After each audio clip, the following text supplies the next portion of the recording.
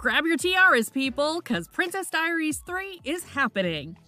Shut up! A third Princess Diaries movie is in the very early stages of development. A source close to the project tells E! News the cast has not yet been announced. Film star Anne Hathaway recently expressed her interest in coming back as the royal formerly known as a totally awkward American teenager, Mia Thermopolis. After confirming there was a script out there, Anne told Andy Cohen on Watch What Happens Live in 2019 that she would love to be a part of it, saying at the time, "I want to do it. Julie wants to do it. Deborah Martin Chase, our producer, wants to do it. We all really want it to happen." She added, "We don't want to do it unless it's perfect, because we love it just as much as you guys love it.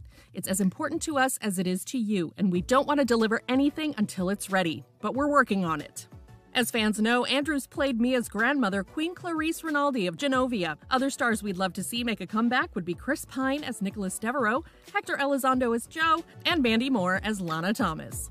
The sweater you're wearing, was it designed for you, or did the knitting machine just blow up? The This Is Us alum recently told the Drew Barrymore Show about possibly appearing in a third installment of the franchise, but she wasn't sure how petty Lana would make a comeback.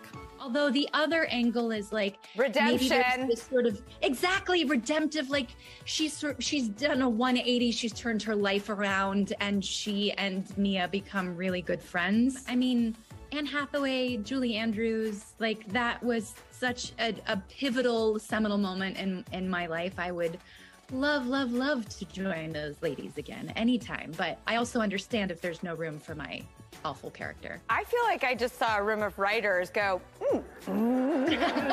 We're here for a redemption story, Mandy. Maybe you and Anne could team up to convince Julie. Queens supporting queens and all that. You know, fingers crossed.